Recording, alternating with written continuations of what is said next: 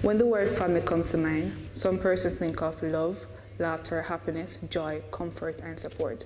But that's not always the case. For some, emotions like pain, heartache, hate, disowning are what family means. Family should be where you find acceptance, love, and support, regardless of your gender identity, sexual orientation, level of education, religious belief, and disability.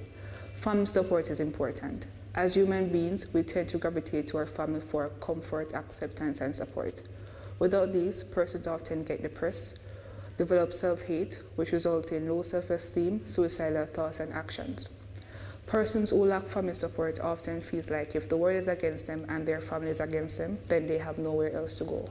We all have family members that we love dearly, so let's all show support.